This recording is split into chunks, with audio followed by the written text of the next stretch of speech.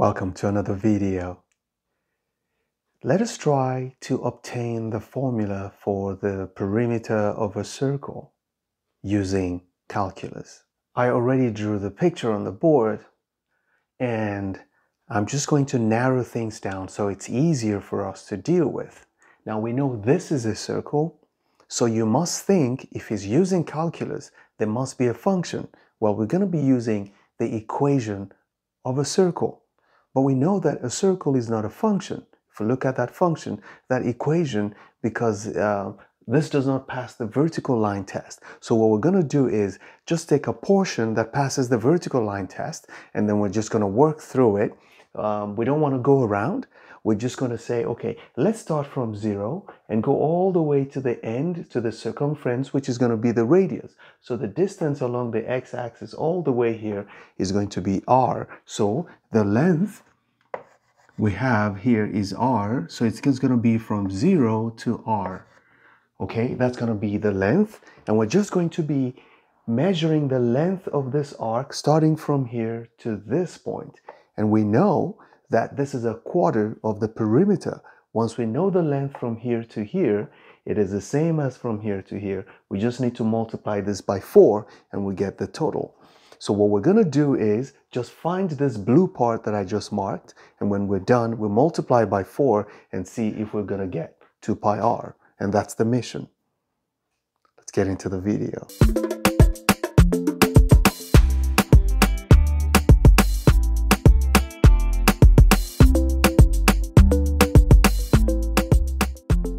The first thing we need is the equation of the arc that we're trying to compute the length of. So, what is the equation of the circle? We know that the general equation of a circle, let's start with that.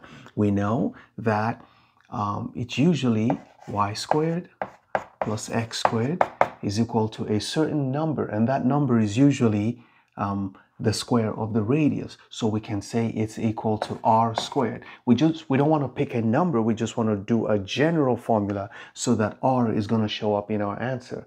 So what we're going to say here is, okay, I have this, but I need an equation that is actually a function. So I'm going to move this x squared over, so I have y squared equals r squared minus x squared.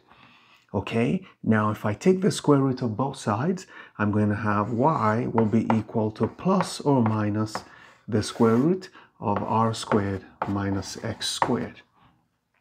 Now, but I'm going to erase this plus or minus because the y that we're dealing with for this problem does not have plus or minus. You can see we're staying in the first quadrant, so the values of y are all positive above the x-axis, and the values of x are all positive. You can see, so plus or minus is not relevant here, it's always plus. So I'm going to erase this part. So this is what we have. Now, what do we need? We need the formula for computing the arc length of any arc. And that formula was on the thumbnail. We're going to use it because that's what we need. And we also need the limits of integration. The limits of integration are from the point, the value of x where you start to where you're going to end. Like I said, we're going to start from 0 and we're going to end here because that's the farthest you can go inside the circle from the center, which is the radius. So we're going to integrate from 0 to r along the x-axis. So what's our formula? We know that the length of any arc is the integral of the square root of 1 plus dy dx squared dx. I did a video a while ago explaining how this was obtained and how to use it. So we're just going to use it now, and we're integrating from a to b. So this is going to be our a, the beginning, and this is going to be our b, the ending, and we just need to know what dy dx is, square it, add 1 to it.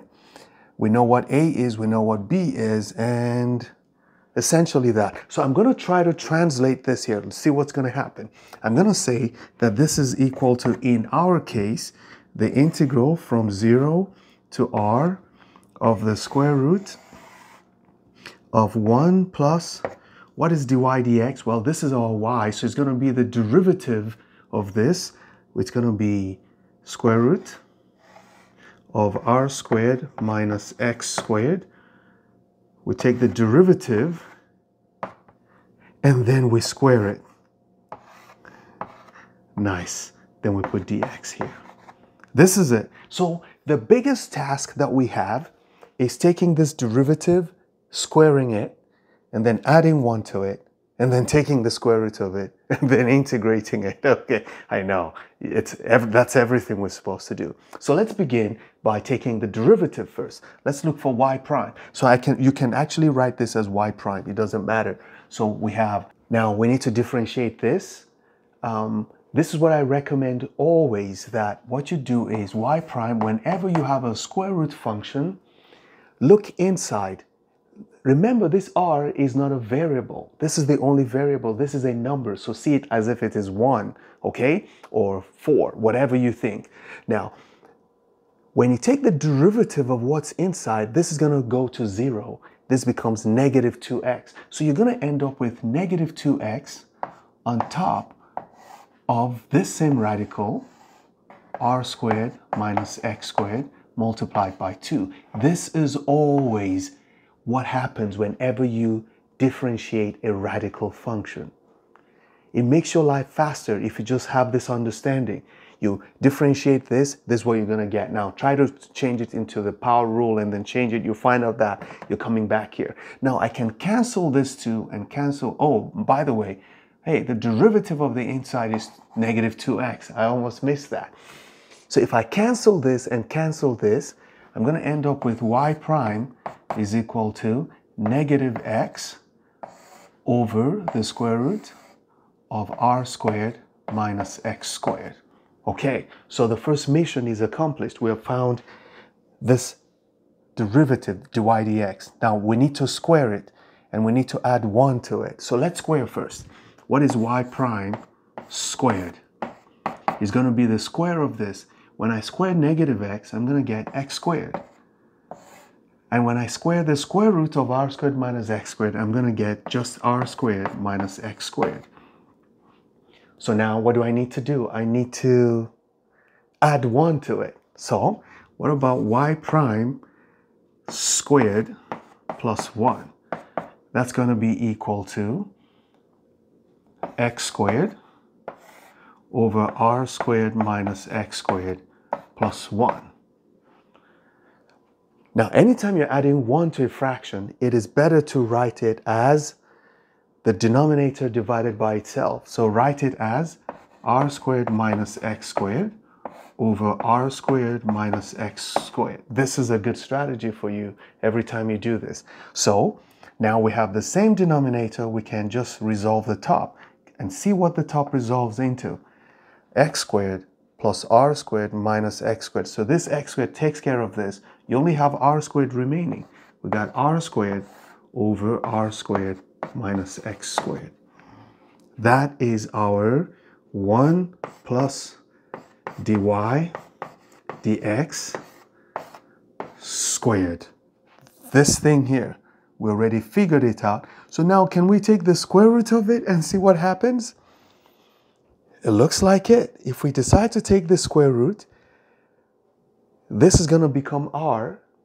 I know it's the absolute value of r squared, but we remember the radius is always positive, so we don't need the absolute value there. And if we take the square root of this, it's just going to remain like that. So that's what I'm going to do. I'm going to take the square root of this, which is going to be all of this now. And that means I'm taking the square root of this. But if I take the square root of this, this is going to become just r, and the bottom is going to have a square root. So this is what I need. So it's time to go back to this and plug in all the values that we have. And we know it's from 0 to r, and we already know what's on the inside. So what we have, we know that the length of the arc is going to be equal to, I'm trying to manage my space as much as possible, it's going to be the integrand from 0 to r of, we already took the square root, so this is the square, it's going to be r, let's write r over square root of r squared minus x squared. dx. Okay. Now, already because I am subtracting a variable from a constant, I know I will be doing some trig substitution using sine or cosine, but sine is my first choice. So, but I want to make this 1, always make this 1. So I'm going to factor out r squared from here because I need to save space. I'm going to do some rough work here and then erase it. So let's simplify what we have here. You see r over square root of r squared minus x squared is the same thing as r over, this is going to be, I'm going to factor out r squared, so it's the square root of r squared. Now remember, when you factor, it means you're dividing by whatever you factor out. So I'm going to factor out r squared, it means I'm going to divide this by r squared, which leaves me with 1. And I'm going to divide this also by r squared, which leaves me with x squared over r squared. Over r squared. But this x squared over r squared can be written as x over r, but I'm going to fix that later. Okay, so what does this mean? Let's go one more step. This is going to be r over, now this I can pull out, the square root of r squared is r, so I put it here, and on the inside I have 1 minus x over r all squared. And this r is going to cancel this r. So what I have ultimately is 1 over, oh, come on, the square root. So 1 over the square root of 1 minus x over r squared. This is what's going to go here. So here we're going to have, this is equal to the integral from 0 to r of 1 over, what do we have? The square root of 1 minus x over r squared. Okay, now we can do our trig substitution. For the trig substitution, we say let sine theta be x over r. So we say let x over r be sine theta. So we know that x equals r sine theta. Don't forget, r is a constant, it's a number. So if we take the derivative of both sides, what do we get? We get dx is going to be r cosine theta d theta. So what we have is just going to be the integral without the bounds is going to be 1 over the square root of, is now going to be 1 minus sine squared theta, 1 minus sine squared theta. Okay, so what's dx? Dx is now r cosine theta d theta. We're going to write that r cosine theta d theta. And we know that 1 minus sine squared theta is cosine squared theta. So I'm going to remove this and put cosine squared theta. But we know that the square root of cosine squared theta is cosine theta. Okay, well, plus or minus, but again, we are in the first quadrant. Okay, don't forget that. So I'm going to write just cosine theta. But this cosine theta here, there's also cosine theta here. So they cancel each other out, right? So that what you have left here is just the integral of r. I can even put the r out. Okay, r d theta. So we have the integral r d theta, which is equal to r times, if you integrate this, you get theta. So if I write it in terms of r d theta, it's just going to be r times theta, but we're going to be evaluating from 0 to r.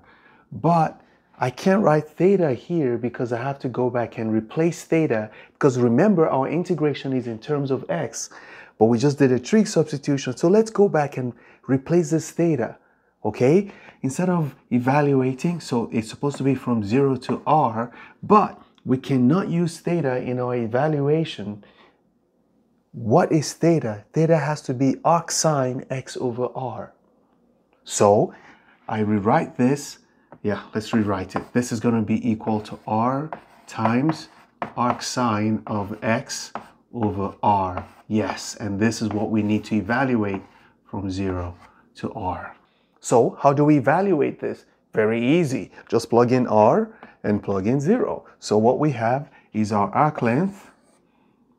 So the arc sine of an angle is 1. That angle must be pi over 2. So it means what we have is r multiplied by pi over 2 minus this 0 over a number is 0.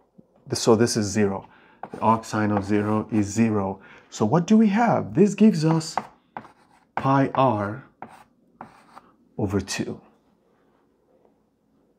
So the length from here to here is pi r over 2. And remember what we said. We need 4 of it to complete a circle. So by the time we add this and this and this to this, you're going to get a full circle, which is 4 times this. So the circumference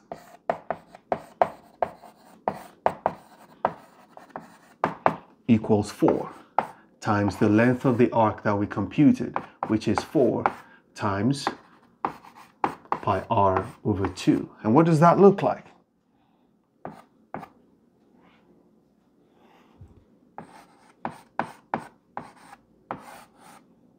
Okay, done. Never stop learning. Those who stop learning, stop living. Bye-bye.